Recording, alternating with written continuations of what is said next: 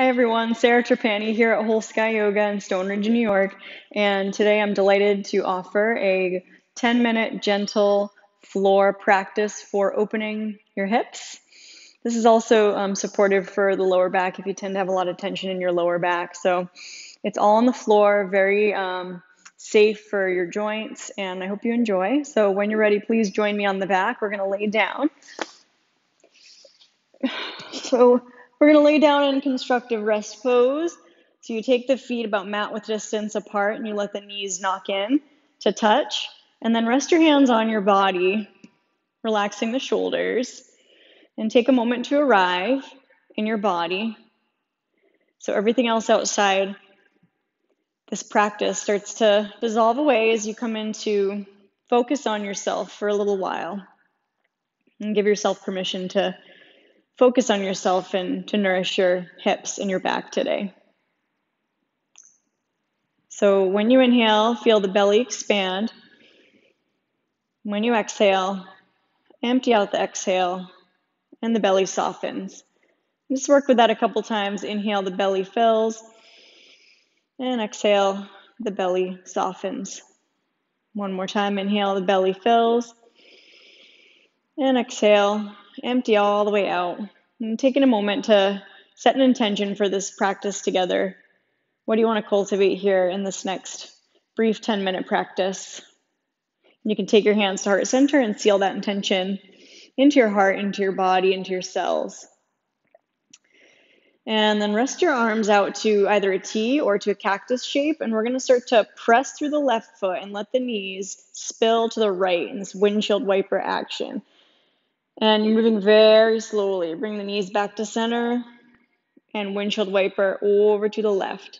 So the inner right knee drops down and back to center, over to the right. It's really soft in your neck and shoulders. And paying attention to how your hips feel today, the place where the femur connects to the body and all the muscles around that area, your glutes and your outer thighs. Remembering to breathe. Good. And then as you come back to center, you're going to heel toe your feet together about hip width distance. Press through your left foot and start to draw your right knee in towards your body. Take your hands in front of your right shin and gently pull your right thigh toward you. If you feel that it's available, you can extend your left leg out straight and long on the floor. Keep the shoulders relaxed. Start to circulate the right knee a few times across the body and then over to the right, and pay attention to how does that right hip feel? Is it feeling tight? Is it feeling loose? Be curious.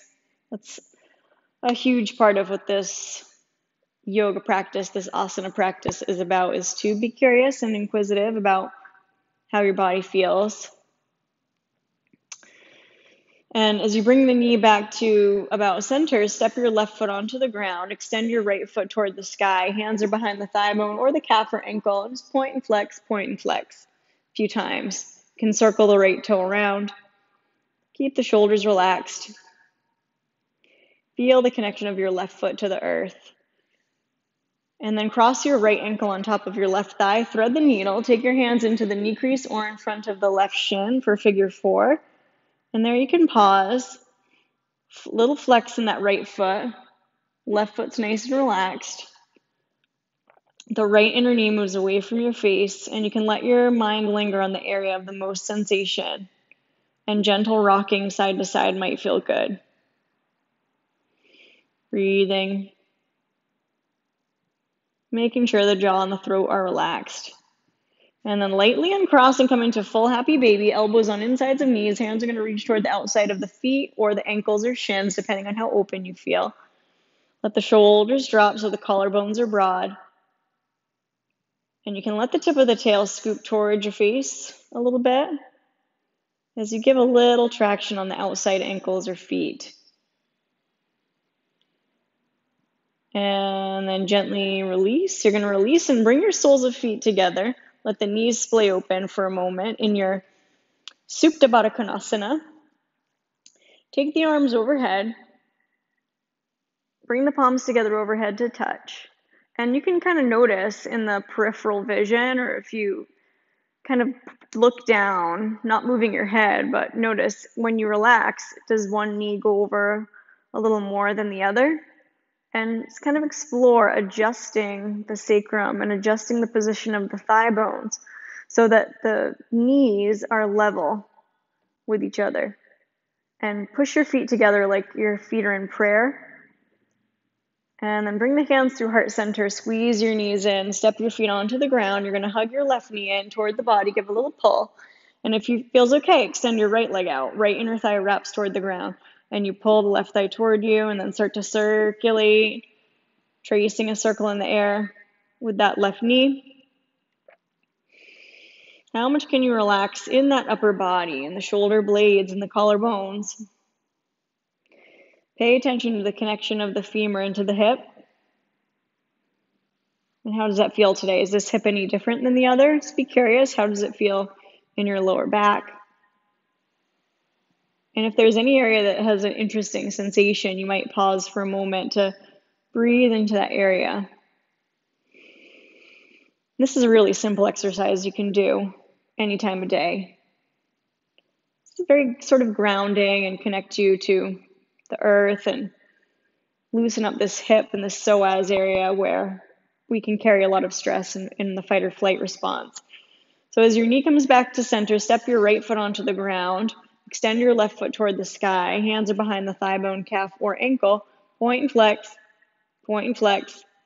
Feel the opening in that calf, down the hamstring, this kind of back channel of the leg. And this head of the femur is just plopping right into your hip. And then go ahead and cross your left ankle on top of the right thigh. And then thread the needle. Hands can either be in the knee crease or in front of the shin for figure 4. Feel the plugging of that left femur into the hip, and you can gently rock if that feels okay. And you're able to breathe. You feel the resistance of your right leg into the hands a little bit. And the left inner knee moves away from the face. And take one more inhale. You can hug the legs a little bit closer. And then exhale, uncross. Come into full happy baby again. Elbows on insides of knees. Hands are reaching toward the outside feet. Shoulders relaxed toward the earth. Really relaxing the back of the head. Then take your hands to the inside arches of the feet or the ankles. And give a little pull there. And just holding for a couple of moments. Notice your breath. Let the elbows and shoulders and chest kind of soften. And then we're going to slowly release. Step your feet onto the ground. Now step your feet a little bit further away from your sitting bones. Now you're going to bring your right heel behind your left sitting bone. Reach your left hand for the top of that right foot. Now, whatever degree, as you pull that left heel toward your right sitting bone, you're going to let your right knee lengthen away from your face. And you can take your right arm up and turn the palm to face up. And imagine a channel of connection from the right fingertips down through that inner right knee, as if you're trying to lay that outer right knee on the ground. Don't force. Just breathe wherever you're at with it. And if that's not available today, then you can just wait for us with your feet on the floor. And then slowly you're going to release again. Pull that right knee in toward your body. Now tone your belly, round your face toward your knee toward your face. And then release your head back. Bring your right foot onto the ground. Now heel toe, or bring that left heel behind the sitting bone. You reach your right hand down for the top of that left foot and then lengthen. So this trajectory is straight from the hip crease where the thigh meets the body, straight forward through the inner knee, like you're trying to lay that left leg on the ground. And then your left arm is going to come up alongside the ear. Left shoulder is relaxing. Imagine a channel of connection from the left fingertips down to the inner knee and even to the arch of the foot, into the place where your right hand's connecting to the foot.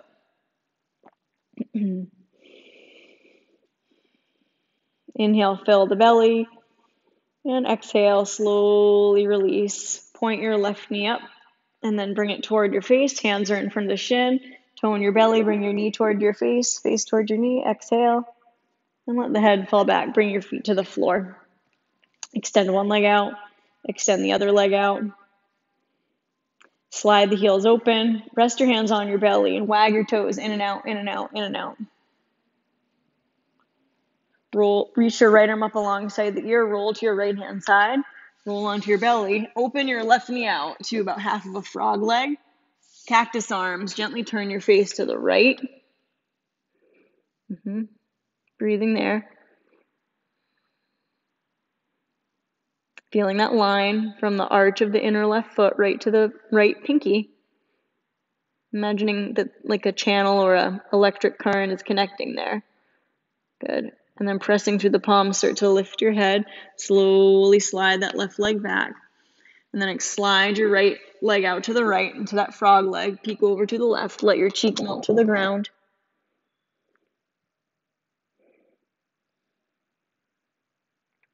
And then slowly, you can stay there if you need to stay a little longer. When you're ready, slowly extend your right leg back. Stack your forearms. Rest your brow line into a crocodile. And here we're going to take an introspective Shavasana here in crocodile pose. And you can stay there, rolling the forehead from side to side. You can even point your toes up and take a couple windshield wipers, getting into the front of the quadriceps there. Breathing into the whole front of the body, down to the top of the knees, and eventually resting in crocodile and staying there for about a minute or two, or even longer if you want. A connection from this place of the forehead to the hands, down to the heart, down to the tail, down to the toes.